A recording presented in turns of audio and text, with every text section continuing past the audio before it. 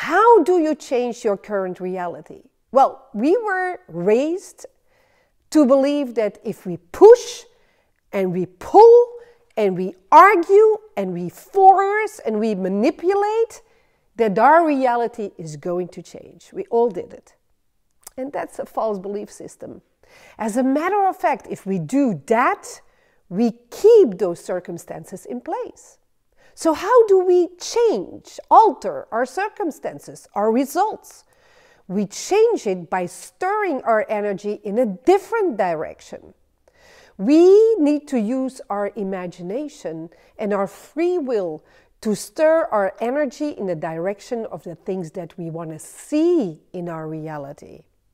It means that we need happy thoughts, a vision of the things that we want to create in our life.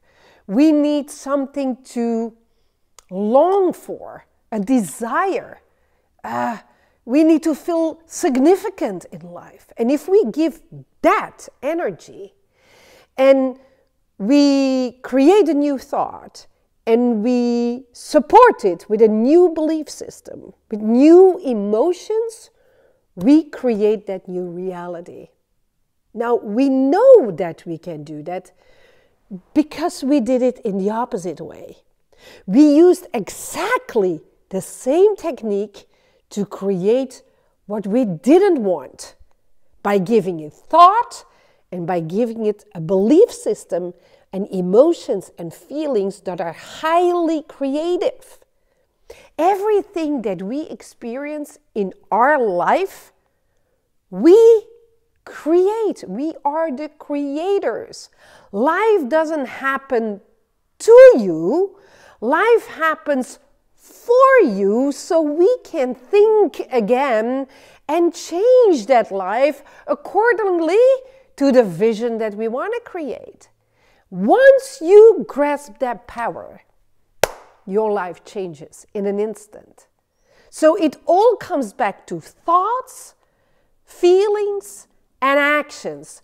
Not just actions, it is thought, feeling, action, or idea, emotion, behavior. When you get that concept and you stir it in the direction of the things that you want, the life you want to create, I'm telling you, your whole life is going to change from the worst for the best. And that is a process that we need to learn. That is where your power lies. It is in your creative power. Thoughts, feelings, actions. Idea, emotion, behavior. I hope this helps you. Be well and see you soon. Bye-bye. Please feel free to ask me any questions, and I want to invite you to subscribe to my YouTube channel.